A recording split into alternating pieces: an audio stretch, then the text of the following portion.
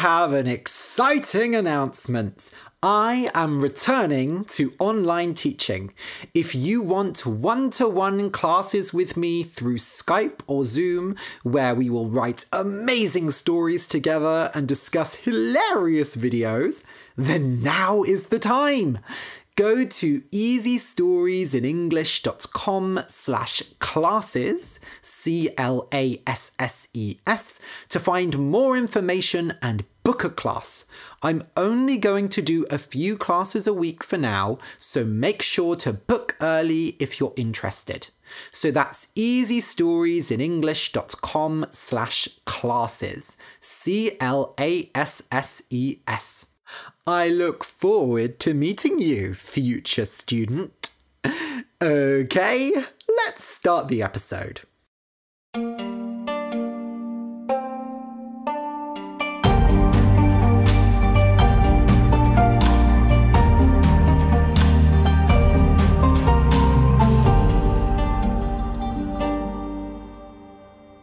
Welcome to Easy Stories in English, the podcast that will take your English from okay to good and from good to great. I am Ariel Goodbody, your host for this show. Today's story is for intermediate learners. The name of the story is The Flesh and Blood We Share. You can find a transcript of the episode at easystoriesinenglish.com/flesh. That's easystoriesinenglish.com/flesh. FLESH. This contains the full story as well as my conversation before it. So at the moment, I am recording a lot of the podcast episodes in advance. I'm recording them several weeks before you will hear them. This is to build up a buffer. Basically, if I have a week where I'm not doing too well, or I'm tired or whatever, and I can't do my usual recording, that's okay, because I will already have several weeks recorded in advance. Originally, I was going to record this episode last week at the time I'm talking, which was before I went away to London for the weekend. But actually, I am recording it after I went away to London for the weekend. And today I am celebrating my girlfriend's birthday with her. So I know it's a bit naughty recording an episode on my girlfriend's birthday, but she's taking several days off, and tomorrow I'm going to cook her lots and lots of food. Oh my goodness, it's going to be fantastic. I'm going to make homemade vegetarian lasagna. It's a recipe I grew up with that my mum always made, and I loved it because it has loads of cheese and spinach in it. And then I'm going to make my favourite cocktail, but I can't tell you what cocktail it is because I'm keeping it a secret from my girlfriend and she's upstairs, so she might hear if I say. I was trying to keep the lasagna a secret as well, but she's too clever for me. Anyway, speaking of birthdays and presents, Christmas is also quickly approaching, and where I live, it's a very important time of the year, and it involves a very stressful thing that is, of course, doing your Christmas shopping. It's especially stressful this year in the UK because of Brexit. Because of Brexit, many supply chains have been delayed. That means the chains, the systems that people use to deliver goods haven't been as reliable as in the past. So sometimes when you order something, you think it's going to take a week, and it might take 2 weeks or 4 weeks to get to you. So it's really important this year to get all your Christmas shopping done nice and early. Fortunately, I'm a wonderful person, so I sent all of my relatives a list of all the presents I want, so it's easy for them to buy them in advance. And of course, I've asked them what they would like as well. I've also decided to let my creative side out a bit this year, so instead of buying wrapping paper with colours or designs on it like I usually do, I thought I would provide the colours and designs myself. So I bought plain brown paper to use as wrapping paper, and then I'm going to draw cartoons on them. I already did this for my girlfriend's birthday presents. I drew pictures on the wrapping paper that hinted at, that suggested what might be inside, and I got her to guess what it might be. I don't know, I'm not a massive artist, but I like drawing, and usually what I do is I just Google a cartoon and then copy that. And actually, I've learned some pretty good drawing skills that way, so you know, it's a good opportunity to practice. Of course, that's my plan. I might get lazy in the future and change my mind. Who knows? Just a warning, today's episode contains mentions of sex, bodily functions, specifically going to the toilet when you don't want to, as well as throwing up, strong swearing, and mild gore. That's blood and violence and things like that. This episode will not be suitable for children. Okay, I'll just explain some words that are in today's story. Flesh, F-L-E-S-H, is the parts of our body under our skin. Usually, flesh includes muscle and fat. For example, pork is pig flesh and beef is cow flesh. The phrase flesh and blood is used to emphasize our physical form, basically our body, instead of the spirit or our soul. A dragon, D-R-A-G-O-N, is a mythical creature that is found in most cultures around the world. Dragons are big monsters with horns and claws that can breathe fire and eat people. Dragons like to collect treasure and hide it in their lair, and knights come to try and kill the dragon, although most of them just get eaten.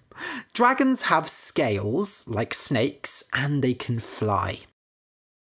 Slay, S-L-A-Y, and the past participle is slain, S-L-A-I-N, means to kill, but specifically to kill a very big creature or a monster.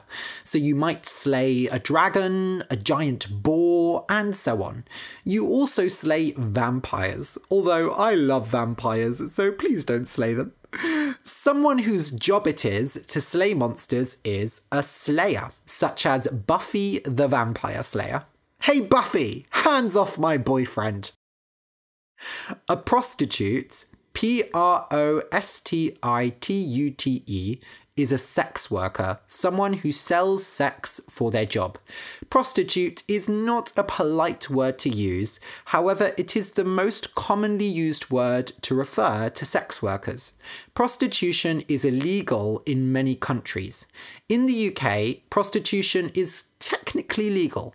However, it is usually illegal to offer sex services in public or live with a sex worker, and therefore many prostitutes still get arrested. Armour, A-R-M-O-U-R, is a set of hard clothes made of iron, steel, or leather. Armour is there to protect you in battle. In the Middle Ages, knights and warriors wore very complicated metal armour, and it took a long time to put it on and take it off. This armour was divided into plates, pieces that went together to form a suit of armour. Nowadays, usually only the police and soldiers wear armour, and the armour is much lighter. The bladder, B-L-A-D-D-E-R, is the part of the body that keeps urine or pee. So when you drink water or other liquids, your bladder fills up. When your bladder is full, you will need to go to the toilet and pee. An alley, A-L-L-E-Y, or alleyway, is a small passage between buildings. In cities, there are often alleyways between houses. Alleys are often used to get into a house through the back, or as a place to store bins. In some places, illegal activities such as drug use take place in alleys. A sorcerer, Sorcerer is a man who uses magic. Sorcerers are like wizards or magicians, but sorcerers are usually evil. The first Harry Potter book in English is called Harry Potter and the Philosopher's Stone, but in America they changed the name to Harry Potter and the Sorcerer's Stone because they thought children might not know what a philosopher was. A beast, B-E-A-S-T, is a large, ugly, dangerous animal. For example, the Disney film Beauty and the Beast is about a beautiful girl who falls in love with a horrible monster, the Beast. When you disarm someone, D-I-S-A-R-M, you take away their weapons so they can't fight. In Harry Potter, the magic spell Expelliarmus is used to throw someone's wand away and disarm them. In real life, you usually have to disarm someone with your hands. If you disarm someone emotionally, you make them vulnerable and unable to hide their feelings. A claw, C-L-A-W, is a long, sharp nail that animals have. So instead of nails, bears, tigers, cats, and so on have claws.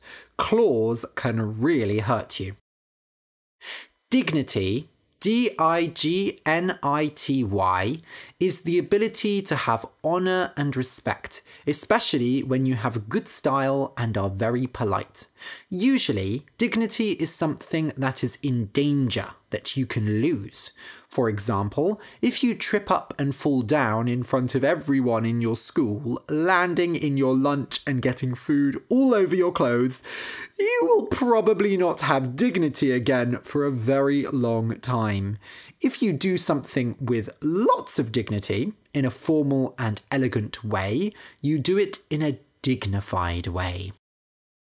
Tame, T-A-M-E, means to train an animal so that it can live with humans and do what humans say.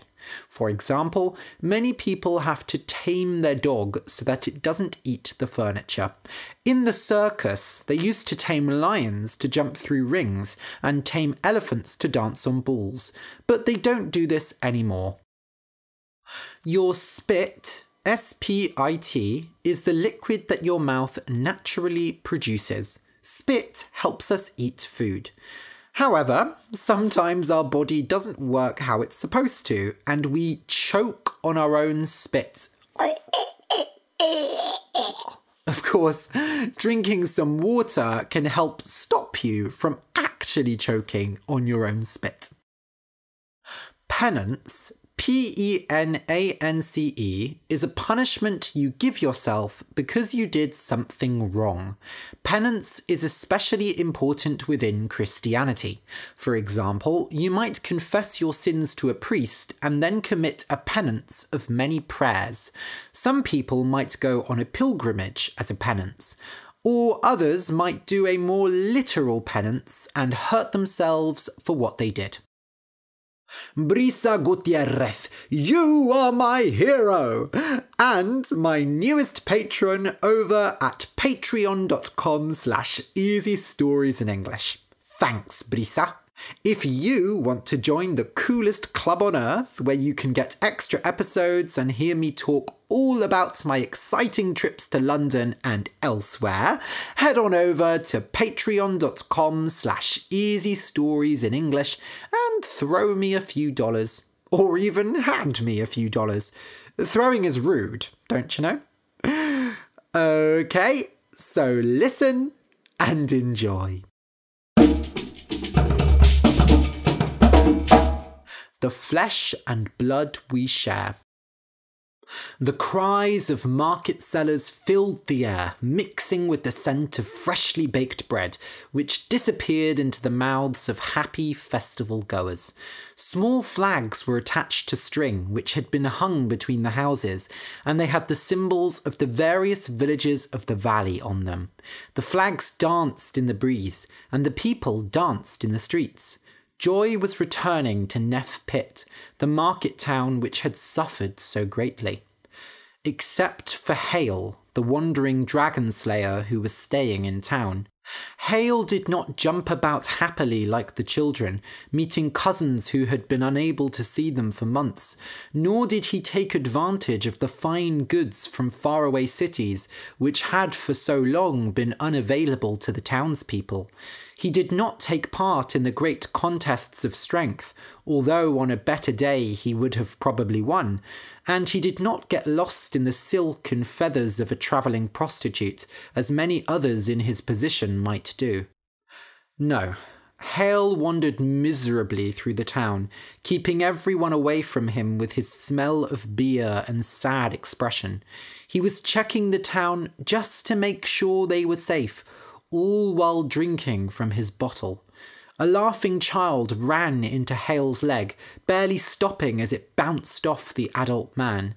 Hale fell against a wall and swore, intending to tell off the child, but it was already gone, running after the other little monsters. Hale panted, stood up straight and ran a hand through his dark blonde hair. His armour weighed like a horse on him. He hadn't realised just how much muscle he'd lost until he put on the armour and saw himself in the mirror. And it was only now that he was realising how full his bladder was. He had decided to wear full plate armour to the festival, even though he was the only one in town who thought that the danger still remained. When his assistant Sam had tried to convince him to wear leather armour that morning so that he wouldn't have to help him get in and out of the armour, Hale had hit him on the head and sworn at him. But within an hour of wandering around the festival, Sam's jealous looks became too much, and Hale told him he was off duty. So Sam left, probably to go and find a prostitute. Now Hale stood in an alleyway of Neff Pit, desperate to empty his bladder, wearing heavy metal armour. He dropped his bottle of beer and tried to pull off the armour, but the battle was already lost. His drunk body jumped ahead of him, and hot liquid ran down his leg, collecting in his boots. "Fuck!" Hale groaned, resting his head against the wall in front of him. It felt good, even if he would be regretting it soon. But was he really going to hang around the festival for hours, hunting for a dragon that no longer existed? Once he felt a bit better, he'd go back to the hotel, take off his clothes and demand a bath. If they were all too busy with the festival to heat him some water, he'd go and drag his stupid assistant away from whatever prostitute he'd bought and make him do it. Hale turned around and rested his back against the wall, suddenly noticing all kinds of aches and pains that the beer had temporarily hidden. There was the familiar pain in his neck from spending weeks lain in bed. There was the fresh ache in his back and arms from yesterday's sword practice session. And there was the stabbing pain in his heart, the constant reminder of what he'd lost.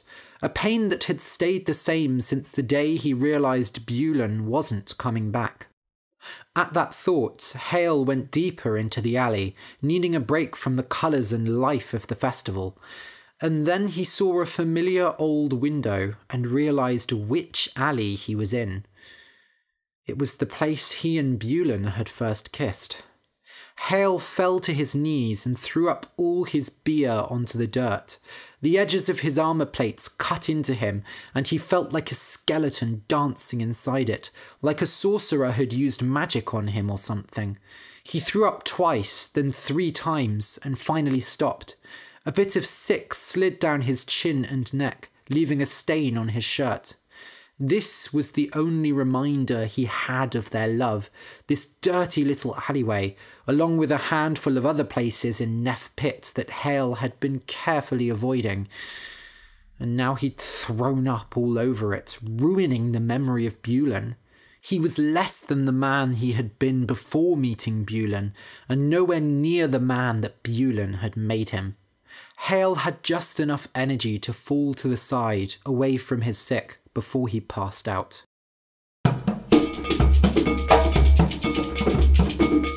"Sir Yupin! Sir Yupin!" Sam's young voice was like a fly in Hale's ear, and he did his best to ignore it. Couldn't the boy see that he was trying to sleep? But the cries came nearer and nearer, and Hale noted that the expected sounds of the festival weren't there either. Rather, he heard distant shouts of fear. He must be dreaming, he decided, because those sounds, along with his assistant's cries, could only mean one thing: a dragon attack. But the dragon was dead, and so was Bulan. "Sir Yupin! There you are!" Sam pulled on Hale's arm, forcing him awake. "Get off!" he croaked, pushing him away. Sam ignored him and pulled again, and surprisingly, he actually succeeded in lifting him to a sitting position. Gods, had he gotten so weak? Hale blinked and looked around him.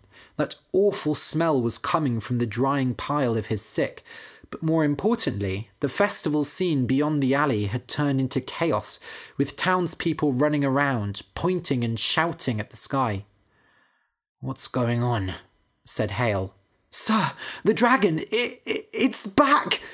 Hale squinted and then raised his head to the sky. And there he saw it. The great beast that had haunted Neff Pit for so long, that Bulan had left to slay, flew around the skies above the town. The monster looked different. Its green scales were darker, and there was something about its skin. It almost looked metal.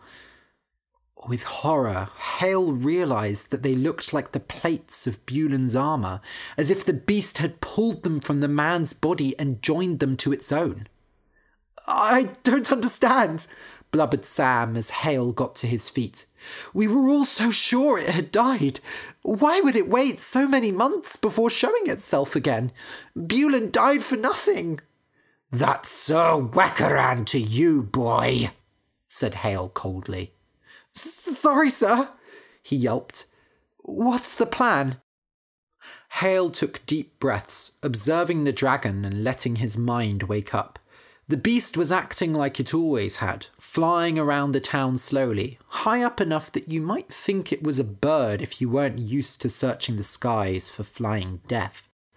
It didn't seem to have noticed Hale yet, which was good, but he had to distract it before it attacked the townspeople. If Bulan had been unable to stop it, Hale had no chance.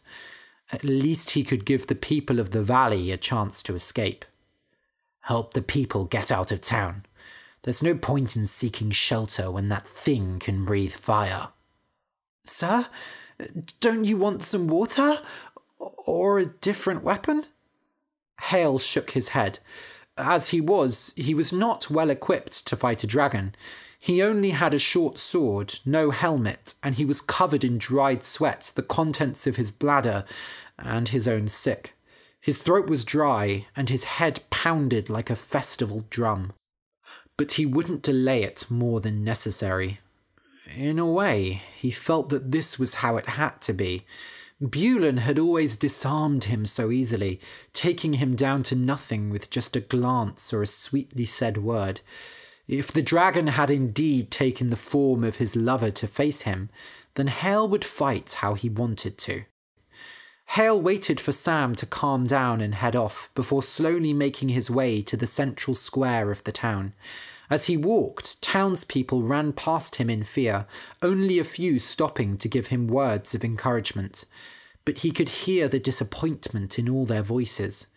The great Sir Wekaran had failed, so what could his weaker companion do? He passed burnt-out houses, victims of the dragon's previous attacks, as well as the houses that were being rebuilt. Neff Pit had suffered so much from the beast, but Hale found himself unable to care. All that he thought about was the loss of Bulan. If he could have him back for even an hour, he would gladly let this place burn to the ground. Did he even deserve to be called Dragon Slayer? Once Hale had reached the square, a place with lots of space for a fight, he stared up into the sky, pulled out his sword, and whistled. "What you seek is here, you beast!" he bellowed. The dragon flew around a few times more, before gradually descending. That was something Hale had never understood. The monster always awakened such fear and panic in the people, yet it moved elegantly, as if it found art in its destruction. But it was nothing more than a mindless beast. The dragon landed at the other side of the square, ready to fight. From this distance, the dragon slayer could properly see the changes in the dragon's skin. Just as he'd thought, it had somehow joined the plates of Bulan's armour with its body, and one of its claws even shone like a sharp steel blade. Rage boiled in Hale's stomach. It was more than just a beast to decorate itself so cruelly.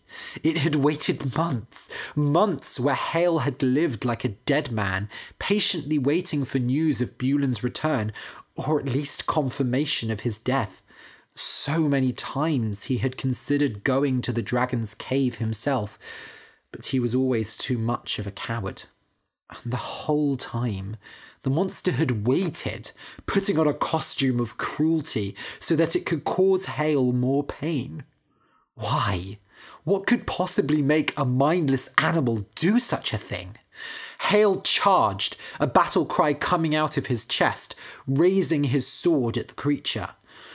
Die! The dragon lifted a claw, hitting the blade with ease and sending it flying across the square. Hale stopped, panting, already disarmed. Bulan's voice rang inside his ears from training. You might as well say what you're about to do, you're so obvious. A second passed, and Hale waited for the creature to cut him open, but it did nothing, simply staring at him through its frustrating yellow eyes.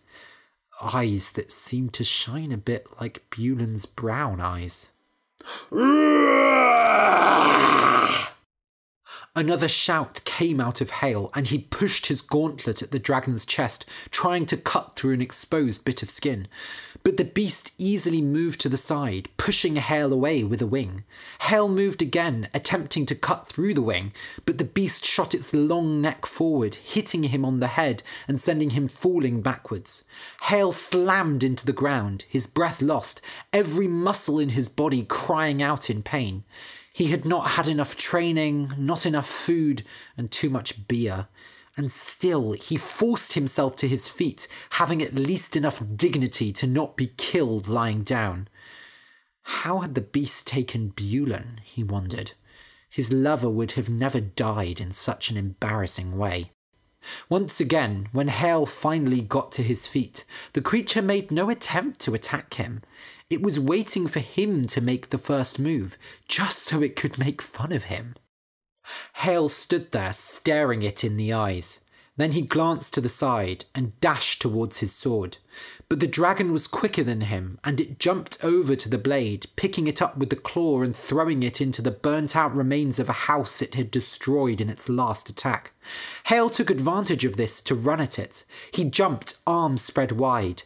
The dragon sliced at his chest, but his armour protected him, and he landed on the beast's shoulder, holding on with his gauntlets. The dragon shook him from side to side, but he didn't let go. He scratched, kicked, and even bit at the monster, letting out all his rage and frustration.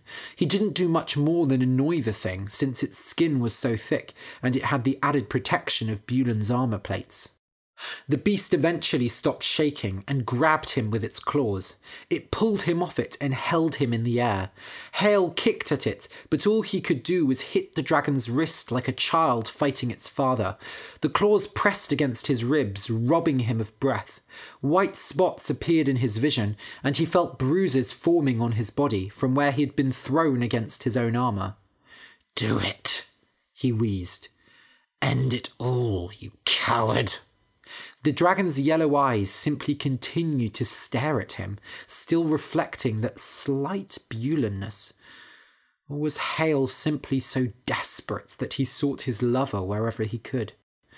But the dragon did not end it. It stared at him for several long minutes, and then finally it dropped him. Hale fell to his knees.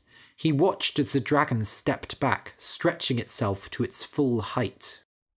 Then it did something unexpected. It grabbed the chest plate of Bulan's armour, which was now joined to its own chest, and pulled on it. A horrible creaking noise came. like a rusty metal gate, and the plate came off the skin, showing something so awful it almost made Hale throw up again. There, pressed into the surface of the dragon's skin, was a beating human heart, and just above it was a ring that Hale knew all too well. "If we ever separate, I will give you this ring to remember me by." But he hadn't. He hadn't given him the ring. He'd left on that day without saying a word, while Hale still lay in a peaceful sleep, and he hadn't come back. And now this beast had taken it from him. "You fucking monster!" Hale growled. He tried to get up, to fight, but all he managed was to slowly get to his feet. His right arm wasn't moving the way it should have, and he realised that he had broken his shoulder, and probably a few ribs too. The dragon showed its monstrous chest for a few moments more, and then it moved its head towards Hale. Its face stood mere inches away from him, showing the fullness of those eyes, those terrible eyes. And then the beast started to speak. The words came out like whispers, like the sound of water that had been disturbed, the sound of grass moving in the wind. "You are right," said the beast. "I am a coward. There was only one way to kill the dragon, truly kill it, and I chose the other option." Hale realised, with the cold pain of a sword through his stomach, that it was Bulan speaking to him. "Bulan, no. What are you saying? This can't be you. I had a choice. I discovered the true nature of the dragon and didn't tell you. I kept the knowledge secret because I knew it would destroy you." "Can it really be you?" Hale croaked. His cheeks were wet with tears. He carefully raised his left hand, holding it to the dragon's cheek. Yes, those were Bulan's eyes, even if the colour was different. How could he have ever doubted it? They had disarmed him, just as the dragon had disarmed his body. To kill the dragon, one must either die with it or become it. Hale's hand froze. He stared deeply into the dragon's eyes, searching for a lie within them, trying to convince himself that it was tricking him. But the truth of the words hurt more than any lie could. The dragon had come from the cold lands of the north, the townspeople had said, the place where magic lived in the earth. It was no ordinary monster. "Why didn't you tell me?" said Hale, his hand shaking. The pain from his injuries was starting to affect him, and he felt like he might collapse at any moment. "Because you would have wanted to die instead of me. You were young, and you still had so much life ahead of you. I had to kill it myself." Hale shook his head, still unable to believe it. "But you didn't. You became one with the dragon." He realised that this was the first time Bulan had shown any sign of true weakness in front of him, and he used it against him. "You left me alone, miserable, and then you betrayed our code of honour as dragon slayers. Why, Bulan?" The dragon lowered its head and let out a grassy sigh. Its breath moved through the plates of Hale's armour, warming his knees. "I thought I was ready to die, but in that moment, with the beast before me, I doubted my choice. I didn't want to leave you in this world, and I thought that I might tame the beast, find some way to keep living with dignity. But each passing day is nothing but pain. I feel only hunger, the desire to kill, and worst of all, the desire to take you, to eat you." Hale's hand fell to his side, and he slowly walked back. "You..." His voice was hardly more than a whisper. "If that's so, then And why did you wait so long? Do you enjoy my suffering? The dragon shook its head violently. No, I hid in my cave, tried to get rid of my desires with prayer. But we both know that that doesn't work. I thought you must have left, that you would have moved on. And then I found out that you were still in Neff Pit. I lost control. Hale let out a chuckle. He lost control, and yet he hadn't even burned down a single house. Hale had spent the last 3 months completely out of control. Even in this strange state, Bulan had more dignity than him.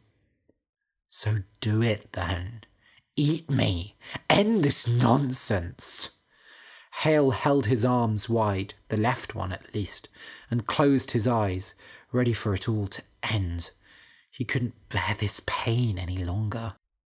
But Bulan had never let him give up like that. Several times when Hale had said he was going to leave, that he wanted to give up in the face of that horrible beast, Bulan had talked him back, calmed him down. So Hale was forced to open his eyes and face him again.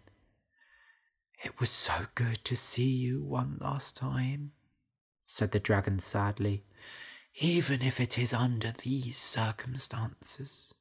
I did not mean for you to get so injured, but you will recover. And what will you do? Go off and burn through all the villages in the valley? No, Hale. You will kill me.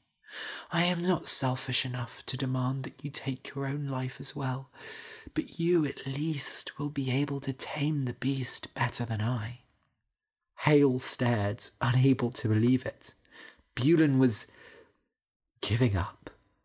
Disappointment sat sourly on his tongue, mixing with the taste of his own blood. But this wasn't giving up, he realised. Bulan was giving him a choice, a chance to finally show who he was. With the last of his strength, Hale walked forward, pulled off one of the gauntlets and placed his hand on the dragon's chest, next to Bulan's beating heart. It felt good, warm, alive. If you couldn't do it, there's no way I could do it, Hale whispered. And without you, I have nothing to live for. And there, just like that, Bulan had disarmed him again. The dragon let out a choking noise, and a single tear rolled down its cheek, disappearing into Hale's hair. You must take out my heart and drink the poison you find inside. The dragon let Hale stroke him for just a moment longer, but not too much, in case they got lost in their passions. Then it fell back, lying on the ground like a trapped animal. Hale didn't have the strength to go and get his sword, but it didn't matter. For once, he felt strong enough to do anything, even beat Bulan in a fight. All he needed were his fingernails and his will. Somehow, the poison tasted sweet.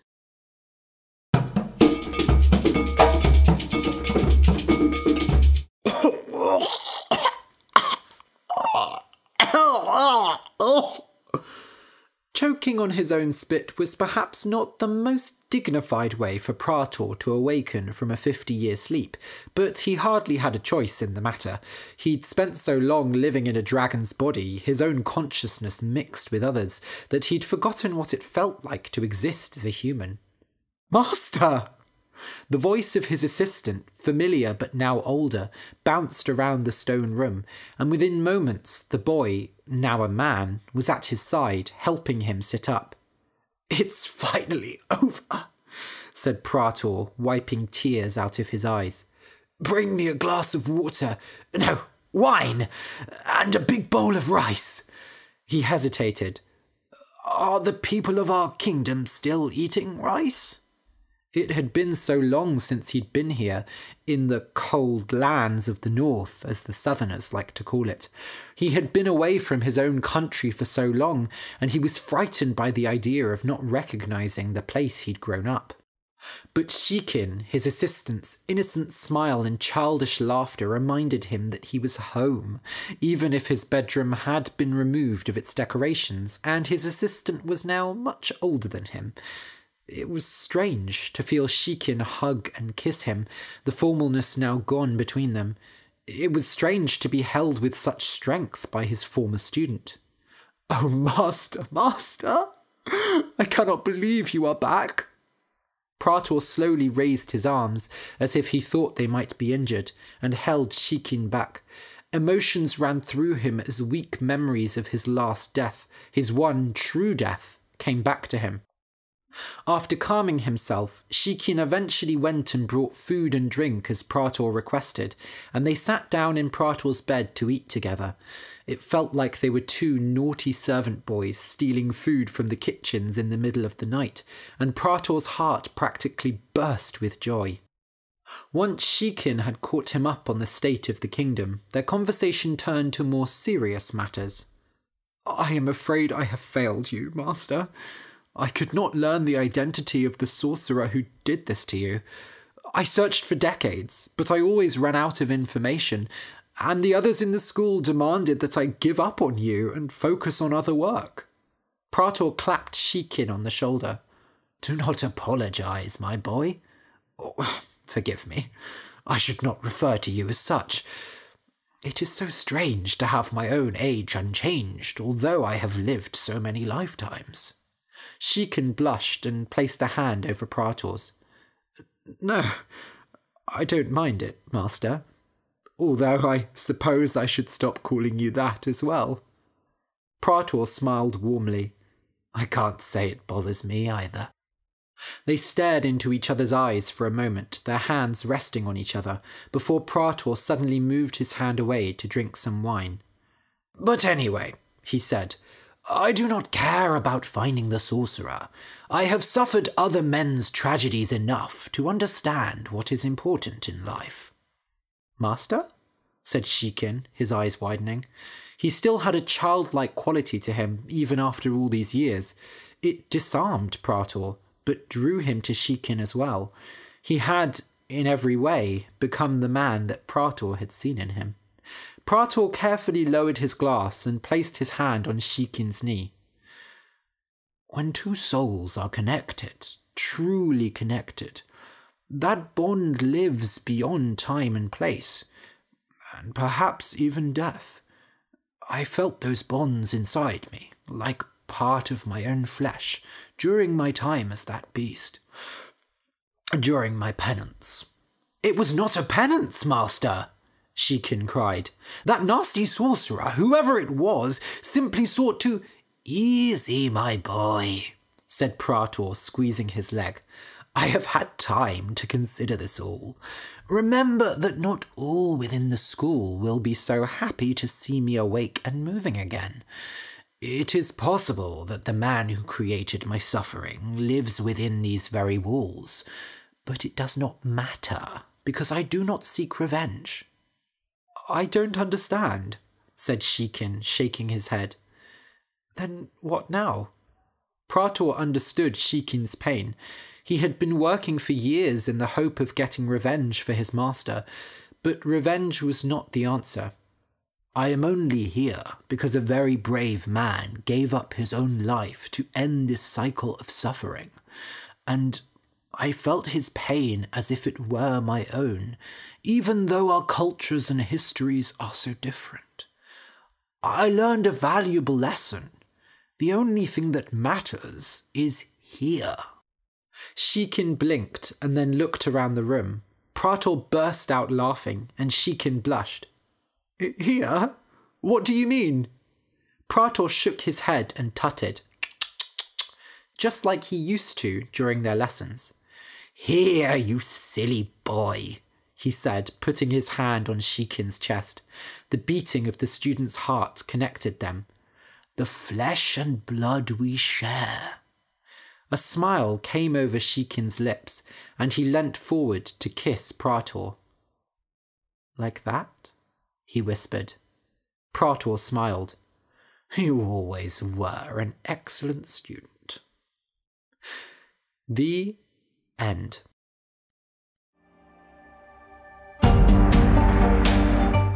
Thanks for listening, lovelies. Did you enjoy it? I know it's a bit longer than my usual stories, so well done if you listened to the end. If you really enjoyed it and are thinking, wow, Ariel deserves a coffee for that, or some other drink with a similar price, then surprise, you can give me just that. Go over to easystoriesinenglish.com and click Buy Me a Coffee to send me $3. Delicious.